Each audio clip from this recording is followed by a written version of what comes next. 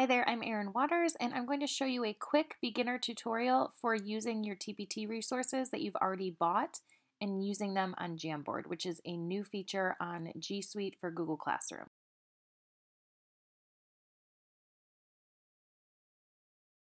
If you're working with a PDF, you'll want to convert those to JPEG, which are image files, first. So what you'll do is use a website like Small PDF, and you will select the PDF to JPEG option and choose the PDF file that you want to convert into images. Jamboard will only allow you to insert images into their program, so you want to make sure that you have this set up before you start creating assignments. I'm going to click on the PDF that I want to convert, and it's going to take all of those files and turn them into images. Now, it's going to give you the option to either extract certain images or just convert the whole thing. I always just convert the whole entire file.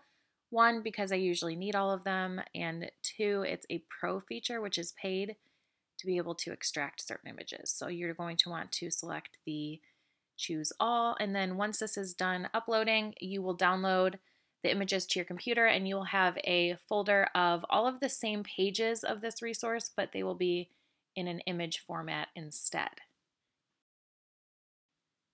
Now, if you're working directly from PowerPoint, then you are going to want to open up that same exact file, but in PowerPoint. For example, if you are using a morning journal prompt like this one, you are going to go up to File and select Export, and you are going to want to export those with the file format as JPEG. So change that to JPEG and export them. And again, this will create a folder on your computer full of images rather than PowerPoint files.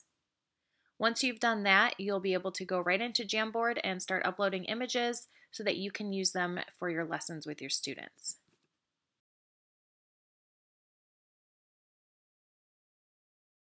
To upload those images, you're going to select Add Image, and you can either search on your computer or you can drag and drop images directly from your computer. Once you have your image uploaded to Jamboard, this is where I usually switch to using an iPad, because then I can use a stylus to actually draw directly onto the screen. Now, you can, of course, draw without a stylus, but it just gets a little messier.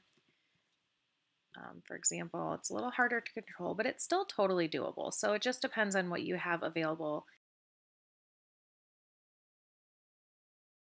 Once you have the prompt image up on your Jamboard screen, anything you do for your students is going to be seen by them in real time. So for this math journal, I'm going to select a writing tool, and I'm partial to the marker, but it's totally personal preference. And I'm going to select a color that's easy for them to see. In this case, we are solving a word problem that involves drawing a picture and writing answers. So I especially like this ability to draw a picture for the students so that they can see the process of solving this problem from start to finish.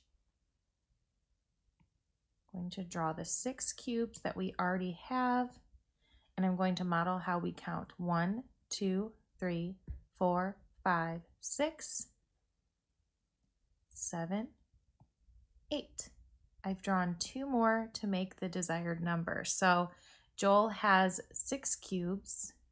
He needs 2 more to make 8. So this is a really easy way of showing the kids in real time how to solve math problems. Because you've shared this link with them, they're able to watch it in a separate window and hear you talk it out at the same time.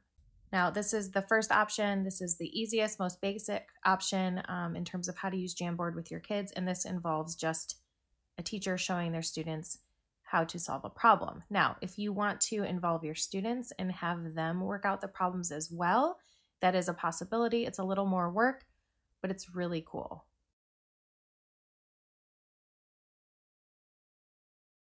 If you're working with small groups, then you can also assign these to different students as well.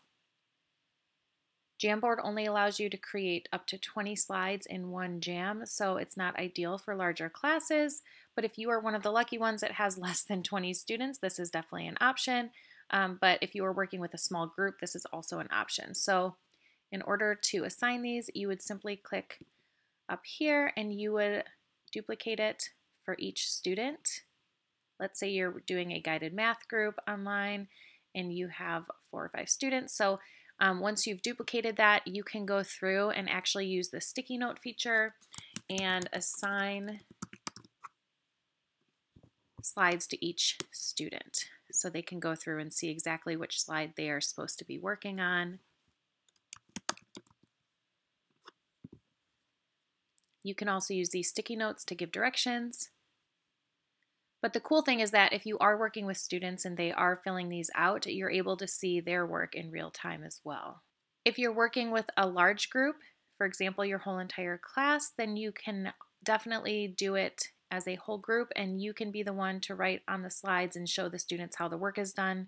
But you also might want to consider choosing a few students every day to solve the problem as well and then explain to the class how they got their answer. So there you have it. Jamboard is not perfect by any means, but it's one of the best replacements for an interactive whiteboard, especially if we are talking about teacher-led instruction. I've left a link to a free file with these math journal prompts as well as some morning journal prompts to get you started this year. You can use them whether you are distance learning or if you are in the classroom. But regardless, I hope you have a great year. I hope you stay healthy, and I hope you enjoyed this little tutorial.